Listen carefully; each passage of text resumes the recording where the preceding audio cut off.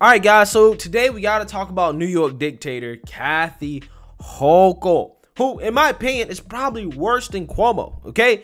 We thought that it was a victory getting Cuomo out of office, and they just simply replaced him with an even worse tyrant, right? Because in my opinion, I think this lady is worse, right? I think that she is very, very, very authoritarian, very, very, very, pro-mandate. Okay, I mean, she's the one that's responsible for all the unvaccinated healthcare workers losing their jobs and stuff like that. Again, it's sickening stuff, man. Absolutely sickening. And this story right here is kind of sickening as well.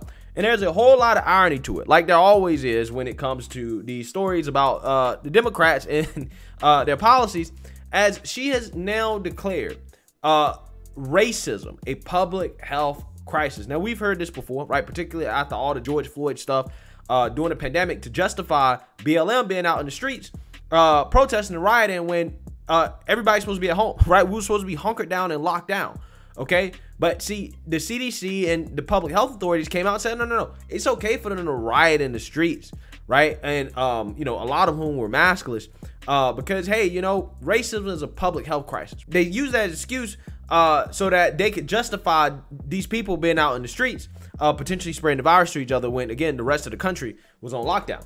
So, yes, we're going to talk about Hochul declaring racism a public health crisis because, again, the irony here is just absolutely amazing. So let's talk about it. Governor Kathy Hochul signed legislation declaring racism a public health crisis in the state of New York. Quote, far too long, communities of color in New York have been held back by systemic racism and inequitable treatment, Hochul said. I am proud to sign legislation that addresses this crisis head on, addressing racism, expanding equity, and improving access for all. Hochul signed a package of legislation on December 23rd containing 6 bills that declare the public health crisis and implement ways to address it. Legislation S70A/A.2230 enacted the Hate Crimes Analysis and Review Act, which gives law enforcement guidelines for the collection and reporting of demographic data for hate crime victims and alleged perpetrators. The Hate Crime Analysis and Review Act ensures that we collect accurate demographic data of perpetrators and victims to better protect the communities being targeted. Without data, the plight of many will remain invisible, said State Assembly member Karen Reeves. Additionally, legislation S6639-A/A.6896A requires the state to collect certain demographic information in order to keep a more accurate and relevant public record of Asian American populations in New York. Anti-Asian hate crimes in New York City reportedly increased by 361% over the past year. Okay, so this is interesting. This is very, very, very interesting. Okay, because this legislation, it sounds like to me, is that they're going to get some more demographic data, right, in regards to who is committing these hate crimes. Okay, and it seems to me that there's, kind of a specialty here, a target in regards to anti-Asian hate crimes and who's committing these crimes.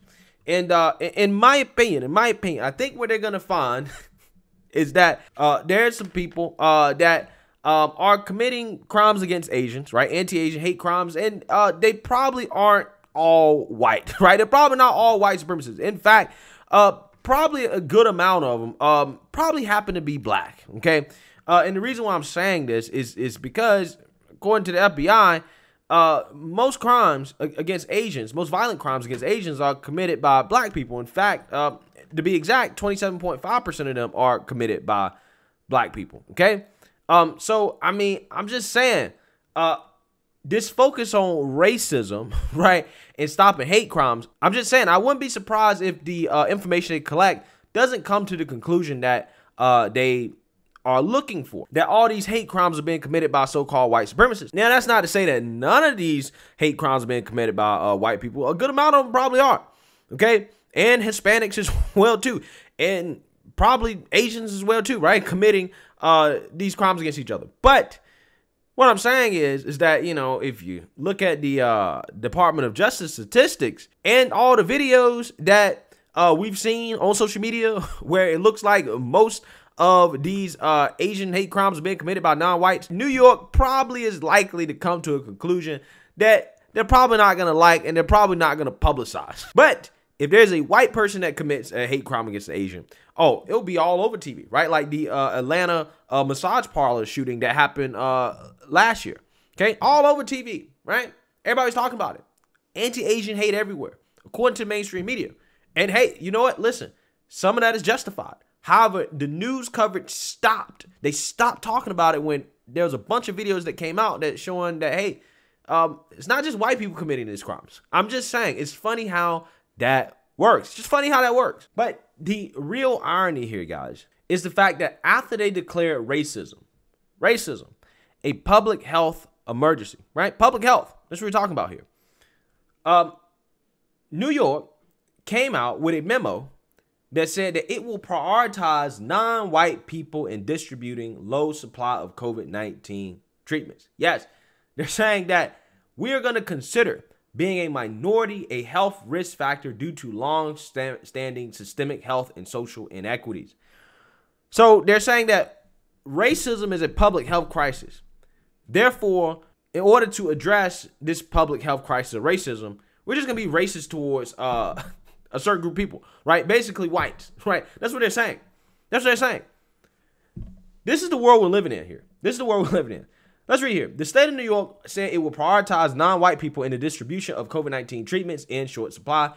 New York's Department of Health released a document detailing its plans to distribute the treatments such as monoclonal antibody treatment and antiviral pills. The plan includes a section on eligibility for the scarce antiviral pills that people must meet to receive the treatment, including a line stating a person needs to have a medical condition or other factors that increase their risk for severe illness. One such risk factor is being a race or ethnicity that is not white due to long-standing systemic health and social inequities. Non-white race or Hispanic Latino ethnicity should be considered a risk factor as long-standing systemic health and social inequities have contributed to an increased risk of severe illness and death from COVID-19, the memo reads. Wow. Incredible. Incredible. In other words, again, discrimination based off your ethnicity and skin color. Wow. Wow. Erin Silk, a spokesperson for the New York Department of Health, told Fox News in a statement that the state's prioritization guidance comes directly from the CDC and that neither race nor ethnicity would disqualify an individual from receiving treatment. That's not what it sounds like on a piece of paper. It's not what it sounds like. That's not how it reads. It says it right here. Antiviral treatment is authorized for patients who meet all of the following criteria. All of the criteria, including having a medical condition or other factors that increase their risk for severe illness. Sub-bullet point under this, non-white race or Hispanic Latino ethnicity should be considered a risk factor. So at the very least, to me, at the very least, it sounds like you may not necessarily be completely excluding white people, but you're saying, look, if you're white and you need this treatment, you got to get to the back of the line. You don't have all of the risk factors, right? You might be white, but that's not a risk factor in and of itself, okay? Even if you're obese, okay, even if you have heart disease, even if you have, some respiratory disease or something like that, if it's between you and somebody else with all those same risk factors and they are not white, then they're going to get the treatment over you. Or put it this way, you could also be denied treatment, right? Not just put to the back of the line, but denied treatment. Because let's say you meet all of these relevant factors right here, right? The first 1, 2, 3, 4 bullet points, okay? And that last bullet point, again, is that you have to have a medical condition or other factors that increase their risk for severe illness. So you have to have all of it. So if you're white and you have all of these bullet points, but you don't have a medical condition or other factors that increase their risk of illness, because they don't consider white, right, being white to be a risk factor in and of itself, the same way they consider being not white a risk factor, then you could just be denied, right? You could be denied. That's what it sounds like. That's essentially what it says, okay? That's essentially what it says. So, in my opinion, guys, I don't understand how anybody can read something like this and see something like this and say, oh, yeah. That's the right thing to do, right? In order to rectify what happened in the past, we have to discriminate against a certain group of people who literally don't have anything to do with what happened in the past, okay? They don't have anything to do with it. So you're hurting people who have nothing to do with what happened in the past because you want to be woke and virtue signal, right? You want to right the wrongs of the past, right?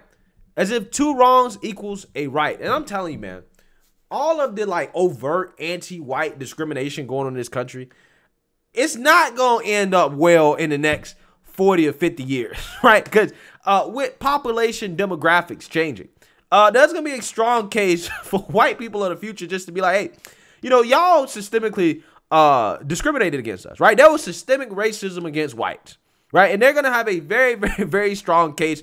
And then they'll be asking for affirmative action, right? They'll be asking for all types of stuff because this is kind of how the pendulum swings, okay? When you fight discrimination with more discrimination, there's a lot of people that are going to have a case in the future that, hey, you know what, I was discriminated against, or that my ancestors were discriminated against. Therefore, you know, you owe me this, you owe me that, right? That's what's going to happen. That is exactly what's going to happen. And furthermore, on top of that, it's just going to make race relations even worse in this country, okay? When you see a certain race of people getting priority and benefits over other people overtly, right, explicitly because of their race, yeah, it's going to create racial tension, right? People going to feel like they're being screwed over simply because of their race. And I mean, hey, listen, it's written right there on the memo, right? It's written right there on the memo. But, you know, hey, that's kind of what these politicians want. That's what the media wants. They want us to be divided by race. They want us to hate each other, right? That's what they want. That's why they do stuff like this. Even though for the life of me, I don't understand how in the world this is constitutional in New York, right? How in the world can they get away with this? This overt discrimination based off race. But, you know, hey, listen, this is one of those things where I think is a huge issue in this country. You know, me personally, I'm against all forms of discrimination, and I don't believe that you can right the wrongs of the past by being racist towards people who had nothing to do with what happened in the past. I just don't think that that's the right step to be taken here. But some of these people are hell-bent on doing this. They're hell-bent on driving this country to a race war by implementing policies like this that are overtly discriminatory, divisive, and that cause hate, right? That's what happens. But like I said, this is what the politicians and the media want. Let me know what you guys think. Make sure you like, comment, and subscribe. Most importantly, share a Black conservative perspective. Peace.